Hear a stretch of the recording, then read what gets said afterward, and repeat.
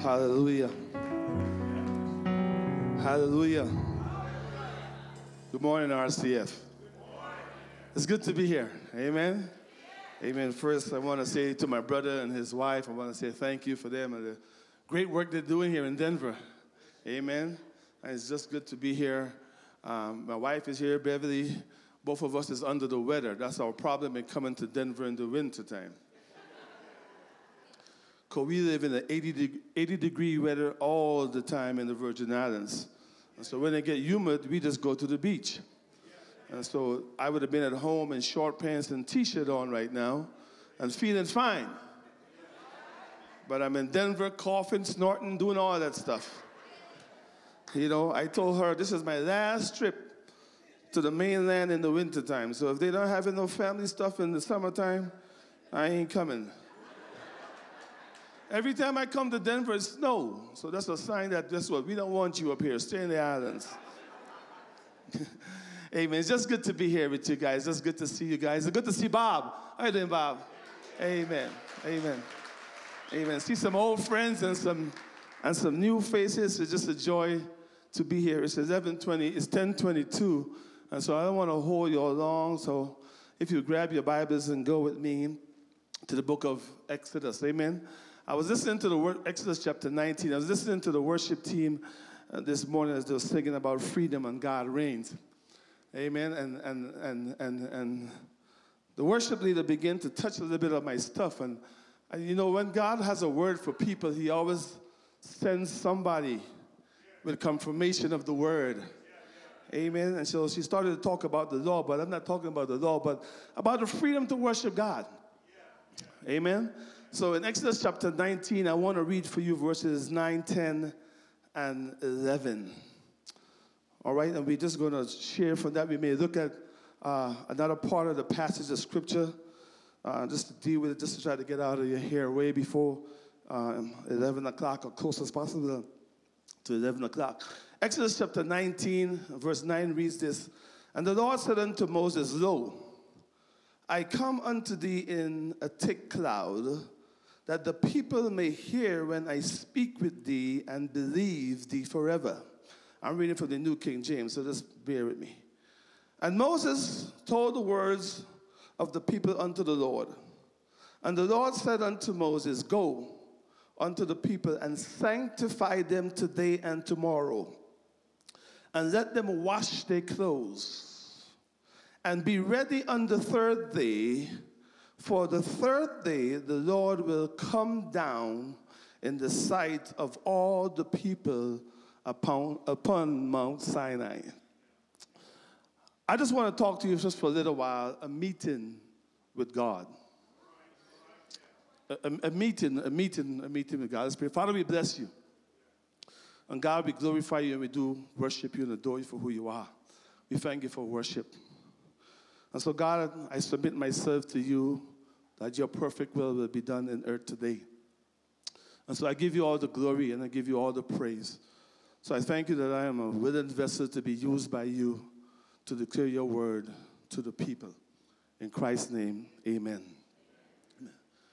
If you track the journey, and you guys are very familiar with the journey of the children of Israel, you know around the third chapter of the book of Exodus, God called out to Moses, and Moses went out and he met God on this very mountain and in the form of a burning bush. Moses said, I need to turn aside and see this great sight that he's seen, and he met God. When he met God, God made him a promise. God said to Moses that, I want you to go into Egypt and to bring out the people and bring them here to this mountain to worship me.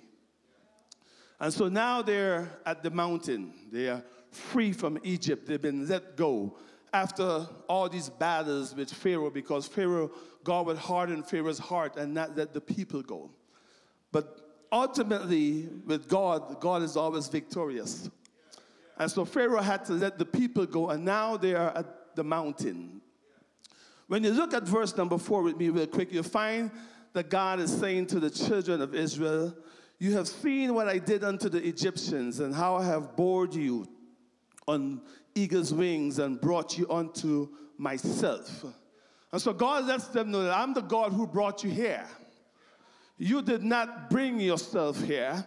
And the reason why they did not bring themselves, they was not mature enough to bring themselves to this mountain. And so whenever you look at this text and see God brought them out on the wings of eagles, it speaks of God's ability, but it speaks us to the immaturity of the children of Israel.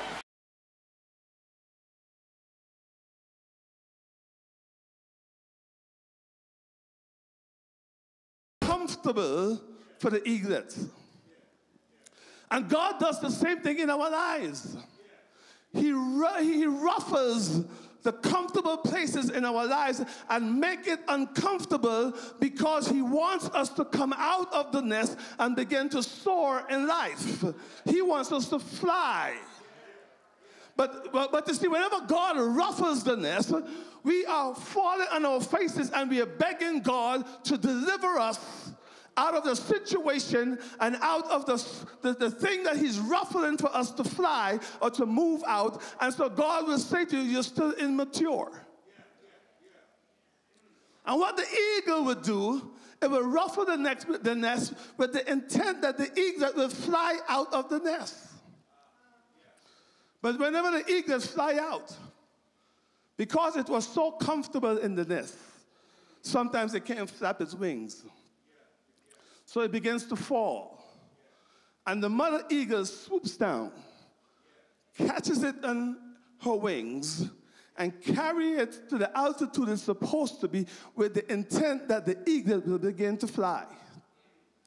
And that's what God's been doing with us all along. He's been trying to get us to fly towards our purpose. He's been trying to get us to fly towards our destiny. But too often, because we don't know what God is doing, we tend to fall. And so we can see the fall of the children of Israel on the journey. Give us water. We want food. You brought us out here so we may die. And sometimes things get so comfortable for us, we want to go back to the nest that's been ruffled. They wanted to go back to Egypt. We had it far better in Egypt. And they begin to remember the fish and the cucumbers. That's why a lot of times we revert back to the old things in life because that's the comfortable thing that we know. But God is saying to us, I don't want you to go back to the place that I brought you from. I brought you out so that way you could be a forward-going people and not a backward-thinking people of always wanting to go back to the place that I have brought you from. So he had to carry them because they was not ready for the journey by themselves. And so here they are at the mountain. And they saw the miracles of God in the wilderness. They saw him give them water. They saw him turn bitter water into sweet water. They got the manna from heaven. They got all of this stuff. But even though they saw God, they had never met this God before. They had never heard his voice. And so now God is saying to you, now that you're here at the mountain, now that you're here at restoration, I am here, and I'm here to meet with you. I'm here to talk to you. I'm here to let you know that I exist and that I am the true and living God, and there's no God like me. I am God all by myself. I exist. I am the one who gave you the water. I am the one who gave you the manna. I am the one who protected you from the Amalekites when they wanted to kill you. It's me who. But now comes time for me to reveal myself to you. A lot of us been walking with God. I have never met God. A lot of us, we come to church and we have never met the God that we say we serve. And God is here every Sunday. And let me prove to you that guess what? You come to church and to prove to you that guess what? You never met God. You come in one way and you go out the same way you came in. And I believe with all of my heart, it's impossible for me to come into the presence of God and go out the same way I came in. So God said to them, through Moses, Moses, go down. If you read the text, you'll find that it's quite interesting because you find Moses, who's 80-something years, going up and down this mountain approximately around 8 times. And I began to wonder how that old man can climb that mountain up and down. But that's just the strength of God. Because God gives us strength in the hour of our weakness. And so he would go up and talk to God, and God would send him back down. He would go up and talk to God, and God would send him back down. Now God said to him, now you go down and say to the children of Israel that I need them to get themselves ready because I am coming down to meet with them on the 3rd day. Notice the fact that the text says, go and sanctify them today and tomorrow, which speaks as to our preparation for meeting with God. Because here's the thing. You can't just get ready to meet with God on Sunday morning alone. A lot of us just get up on Sunday, and it's on Sunday morning we're trying to get ourselves ready, get our minds ready, get our hearts ready to meet with God. But let me tell you something. Sunday morning is not enough for you to make the preparation that you need to make with God. Let me tell you something. You need to begin making your preparation from Friday night. So that means Friday night you can't go to the clubs. That means Friday after work, you can't have a drink. I'm sorry. You got to begin to make preparation to meet with God. Because God is coming to meet with you for a specific reason. He's coming to reveal himself to you. And here's the thing. In making preparation to meet with God, you ought to have a picture in your mind of the God you're going to meet. Here's the thing. When you come here, you're not coming to meet the great gift giver. You're not coming to meet the man upstairs. You're coming to meet a holy God. And so you ought to have a picture in your mind of how awesome God is, of how holy God is. And if I'm coming to meet with a holy God, then guess what? I need 5 days to get myself ready to meet this awesome God that I'm going to meet. A.W. Tozer writes this. He says, no one can know the grace of God who has not first known the fear of God. And it seems to me that we have lost the reverential fear of who God is. Because we come and we have this idea in our head because we are living under grace. And I thank God for grace, but I think we have perverted grace to a degree. Because we're living under grace, we think that I can just come. No. It takes a preparation to meet the holy God because he's the great I am. There's no God like him. He's a God without sin in his life. And so we ought to have a picture in our mind before God. In other words, when we come in before God, we ought to understand that God is an all-powerful God. And I'm coming to him because I need his help. That's why I'm coming. Because I need his help. I know what he can do. And I know with him all things are possible. And I know that he knows how to change every circumstances in my life. I know that he's my present help in the time of trouble. And so I had a picture in my mind that I'm not just coming before any God. I'm coming before the King of Kings and the Lord of Lords, the creator of the universe, the God that spoke and said, let there be, and it was, the God that breathed breath into man, and man became a living soul, the God that gave the sea its boundary, telling the stars to hang in the sky and do that move, and then give you permission to move. So I can't come anyhow. I'm meeting a holy God.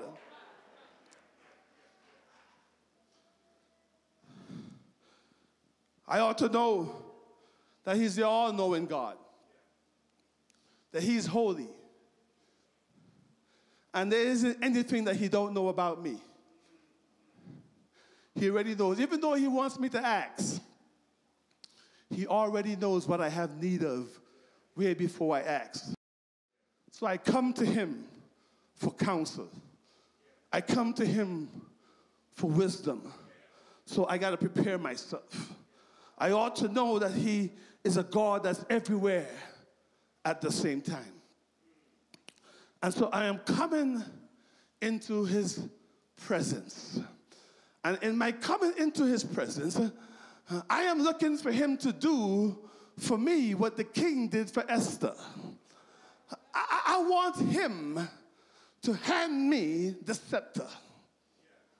You see, a lot of us come and God looks at us, and ouch, and he looks at us and he turns his back because we are not ready to meet with God. But when you come into God's presence, you want the scepter. So you got to get yourself spiritually ready to meet with God. The second thing, you ought to get yourself mentally prepared to meet with God. Look at me if you would in verse 6 and verse 7. And you shall, watch this now. Notice what he said to the children of Israel. And you shall be unto me a kingdom of priests and an holy nations. He says, these are the words which thou shalt speak unto the children of Israel. And Moses came and called the elders of the people and laid before their faces all these things which the Lord had commanded him. See, God wants us to be a peculiar type of people on the earth. You and I are not called to walk any way. We're not called to live any type of way.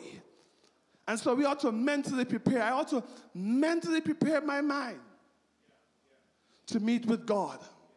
I ought to be able to take my mind off of everything that I went through the week and begin to say, God, I am coming to meet with you.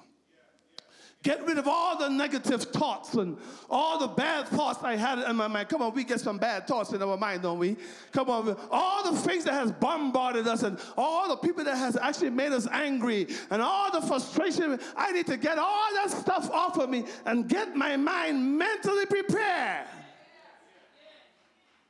to meet with God, because when I come into his presence and he stands and he begins to reveal himself before me, the awe of God ought to make me bow myself into his presence. But here's the thing, if I'm coming into God's presence and I got other things on my mind, I can't lock in on what God is saying to me. And too often we miss God because we come to church with so many things on our minds are so bombarded with all kinds of things that when the preacher is preaching, we don't hear a word. Come on, you know, you had like my brother would call it, a holy debate with the wife the night before. A deep theological discussion that actually erupted in an argument. and you drive into church on Sunday morning, both of you, and you don't say boo to each other all the way to church. And you come into church, and you get out the car, and as you put on your jacket, you also put on the church mask. How you doing? I'm blessed and highly favored of the Lord. How's the ma'am? Oh, she's great. Everything is all right, but you mad.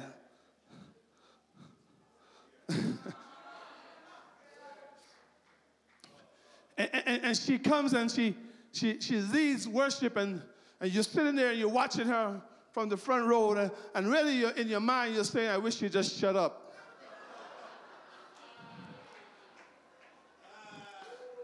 And sit down. And then you get up to preach and she's saying, I know what he's doing up there anyway. Come on, somebody.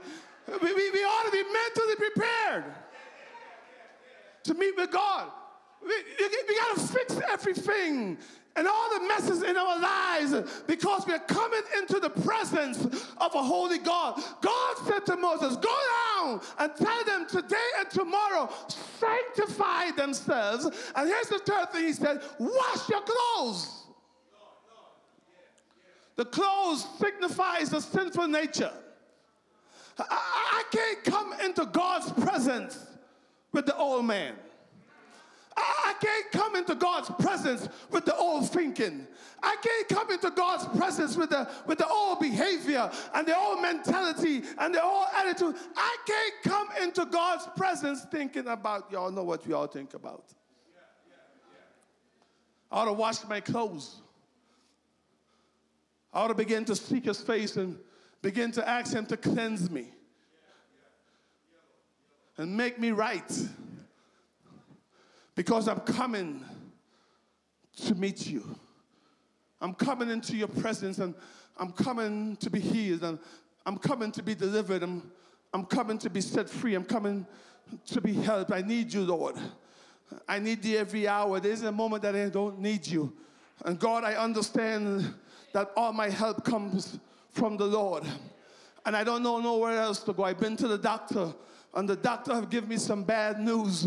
And I've spent all I already have, God, and now I'm broke. But if I can only come into your presence, and if you afford me the opportunity but to bow myself and touch but the hem of your garment, because I know that if I touch you, God, I'll be healed. Oh, he touched me, and something happened, and all the joy that flooded my soul, something happened, and now I know I'm no longer the same because he touched.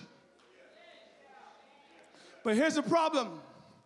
We want God to touch us with all of our filth and all of our mess when he has already cleaned us up, and we have already gone back and wallowed ourselves in the filth of the earth, and we want God to. That's why some of us are still in the condition that we're in, because God said, you got to get yourself ready to meet with me. You ought to prepare yourself to meet with me. Here's my last thing. Not only do I need to be ready spiritually and mentally, but I also need to be ready physically. The Lord said to Moses, consecrate or sanctify the people. Tomorrow, in 2 days, I'm coming down to meet with you. And physically, we ought to be spending time with God to come to meet with him. I'm coming to worship. I'm coming, God, because I need you. But if physically I'm not prepared, then it becomes difficult for me to come. Let me prove to you physically how most of us are not prepared. We wake up on Sunday morning, and we know, well, for Restoration, church starts at 9:30. But physically, the body say to you, you got time. Come on. And you roll over, and you say, I can take 5 more minutes. And 5 turns to 10. And 10 turns to 15, and 15 turns to 20, and so you come in the presence of God. Watch this now. That's all right. We got the same problem in the Virgin Islands. In the Virgin Islands, they come when they're ready. Serious, there's no time in the Virgin Islands. No matter how you try to change the mentality, you just ought to be glad that they show up. And please, God, don't let it rain. They call the house. Pastor, we having church? It's drizzling.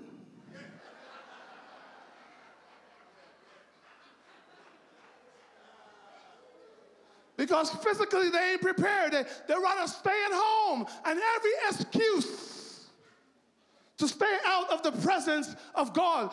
Let's not talk about Wednesday night and prayer meeting and Bible study time. They got this crazy problem in their head. So physically, they're never ready to meet with God. And we wonder why our bodies are so physically decaying and in such a mess, and why we are always sick and always going through all the things that we are going through, because we are never physically prepared to meet God. God said to them, let me get out of here. Be ready on the third day. I wonder who here is ready. This is your third day. Notice what he said. On the third day, be ready. He didn't say to get ready. Be ready. I wonder who's ready to meet him. Who is ready to be delivered? Who is ready to be helped? Because when God comes, and Felix Jr. put it so wonderful yesterday with the man by the pool of Bethesda. God did not talk to him about his condition. God just asked him, do you want to be made well, whole? Because when God comes, God don't have time to talk to you about your physical problems. God's coming to work. God is coming to touch. God is coming to deal with the problem, not to have a discussion about the problem. God don't have time to talk to you about your problem. He is God. He's holy. He already knows, and he is coming. He just wants to know if you are ready. And have you prepared yourself to come to the house of God and to receive from God that which he's going to do for you? Are you ready? I don't know why you're here this morning. For some of us, guess what? Church has become so much of a tradition. Let me put it this way. It has become so much of a religion to us that Sunday morning it becomes a routine for us to come to church. So I know it's Sunday. I'm coming to church on Sunday. And after church is over, I go back to my regular business and my regular life. But coming to church is not just something to do. I'm coming to be helped. So he says, are you ready? Be ready. Did you get yourself ready? Because I am here. You don't need to welcome me. I'm omnipresent God. How can I welcome you to where you're already at? And you're all over at the same time, and every place at the same time. Wherever I go, I meet you. You don't meet me. I meet you. Come on, you don't run into me. I run into you. And since I run into you, and I run into your presence, I run into your presence to get the thing that I need you to do for me. And so I ought to always be ready to meet with God. Are you ready?